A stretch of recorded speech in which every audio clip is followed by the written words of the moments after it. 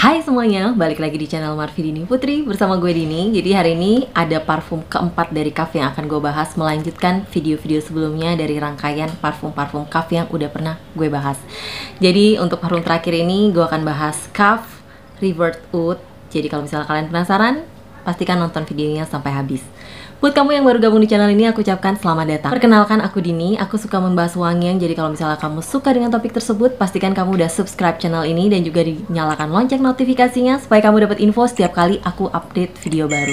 Oke, 3 parfum Kahf sebelumnya udah aku bahas, dan yang terakhir ini adalah sebenarnya paling banyak yang request, yang bilang bahwa ini wanginya enak banget, cobain deh wanginya akan enak banget, dan sebagainya. Jadi botolnya itu seperti ini, warnanya hitam, sama seperti botol-botol yang lainnya, dengan kotak juga yang warna hitam gitu ya. Dan tanpa berlama-lama lagi, aku langsung aja akan sniff wanginya bersama kalian, oke? Jadi ini udah aku cobain beberapa hari yang lalu, dari beberapa hari yang lalu maksudnya, dan udah tahu banget apa yang aku mau omongin tentang ini.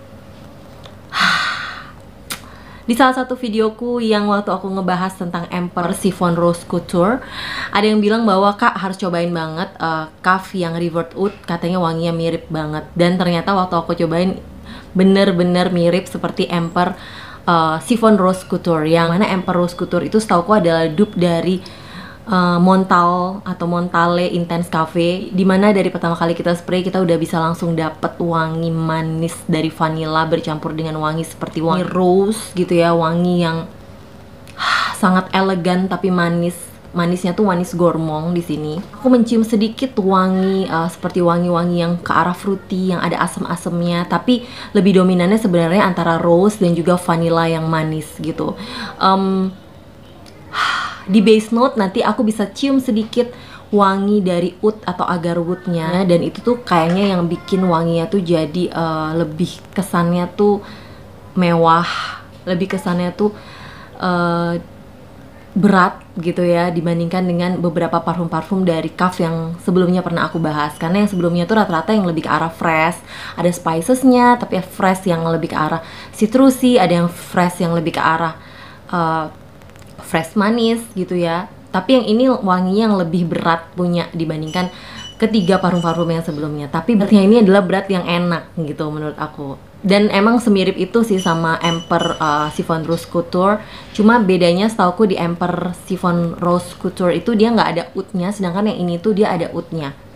Jadi wanginya tuh kesannya lebih berat lagi dan lebih, ya bisa dibilang mungkin lebih ke arah cowok gitu atau lebih ke arah maskulin, tapi masih bisa banget ini dipakai oleh cewek gitu karena wanginya tuh gormong manis vanilla gitu. Jadi menurutku masih bisa dikategorikan unisex lah gitu. Kalau ditanya aku suka atau enggak, of course aku akan bilang aku suka banget sama parfum ini, karena seperti kalian tahu sebelumnya waktu aku ngebahas tentang Emper Chiffon Rose Couture itu aku udah bilang bahwa aku suka banget juga dengan yang itu, dan karena ini wanginya juga sama mirip, pastinya aku juga suka sama wangi yang ini. Apalagi di sini ada wangi oudnya juga yang memberi kesan wangi itu jadi kayak lebih bold gitu. Kalau dari segi performa juga bisa dibilang ini tuh hampir mirip dengan parfum-parfum Kahf yang lainnya. Dia bisa tahan di kulitku sampai 6 jam, 5 sampai 6 jam gitu. Di baju tuh lebih tahan lebih lama lagi, mungkin bisa semalaman atau seharian di baju. Dengan harga yang 60 ribuan, 70 ribu, ya masih di sekitaran segitu, bisa dapat 50.000 kalau kalian lagi ngejar diskonan atau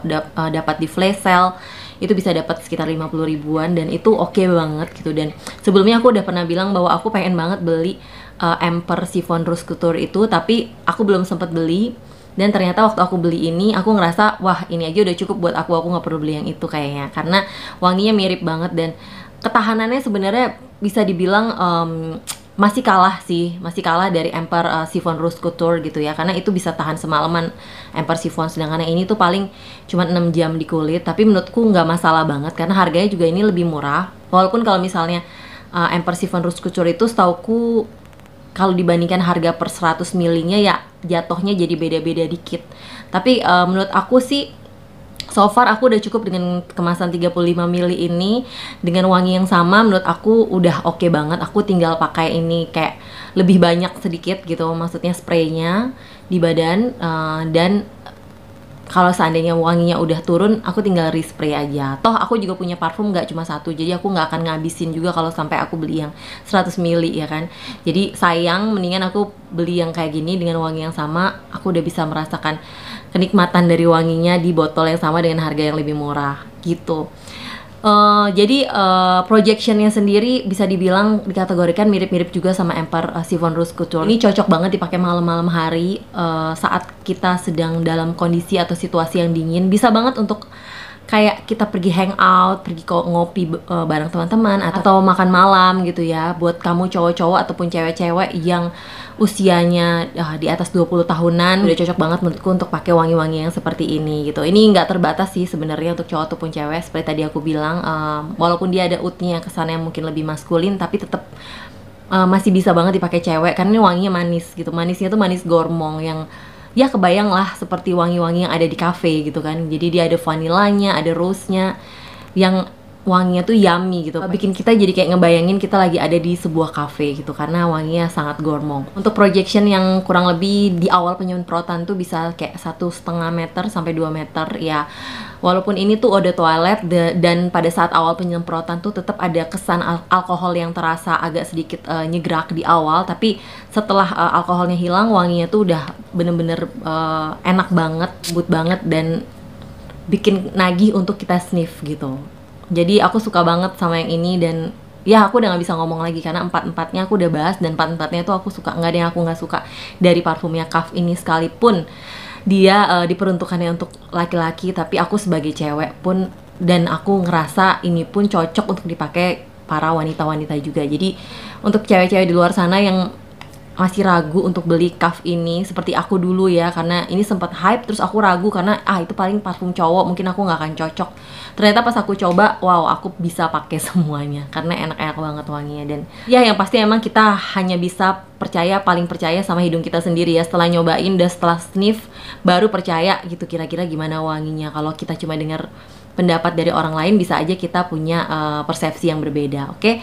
Jadi kurang lebih sih itu yang mau aku sampaikan di videoku kali ini. Nggak akan lama-lama, nggak akan panjang-panjang karena ini udah parfum keempat dari Kahf yang aku bahas dan ini pun aku suka. Jadi kalau misalnya kalian penasaran dan pengen coba sensasinya juga, please silahkan di order aja. Aku akan taruh linknya di description box untuk official store dari Kahf. Anyway, semua dari parfum Kahf ini aku beli sendiri, jadi aku nggak ada yang disponsori dan emang bener-bener karena wanginya enak, aku kasih rekomendasi ke kalian semua. Oke? Yang pasti sekian dulu videoku kali ini. Semoga ini bisa membantu buat kalian yang lagi cari-cari parfum, terutama yang harganya terjangkau seperti ini. Dan yang pasti karena dia juga satu company sama Wardah, menurut aku sih ini so far aku percaya sama brand ini. Dia juga udah BPOM, harganya juga terjangkau. Jadi ya menurut aku nggak ada salahnya untuk kita coba wangi-wangi dari Kahf ini. Oke? Thank you banget udah nonton videoku sampai habis. Yang pasti kalau kamu belum nonton video review Kahfku yang lain, aku akan taruh linknya di description box. Setelah ini kalian bisa cek videoku yang lainnya. Siapa tahu kalian pengen cari alternatif selain ini, kira-kira parfum Kahf mana lagi yang mungkin akan cocok dengan selera kalian. Oke? Sampai ketemu di video-videoku yang lainnya. Jangan lupa follow Instagramku di sini. Kalau kamu belum subscribe channel ini, klik aja lingkaran yang ada di sini dan kamu bisa langsung subscribe aku dari situ. Oke, jangan lupa di like videonya kalau kamu suka dan di share videonya ke sosial media kamu kalau kamu menganggap ini bermanfaat bagi orang lain. Oke, thank you banget udah nonton videonya sampai habis dan bye-bye.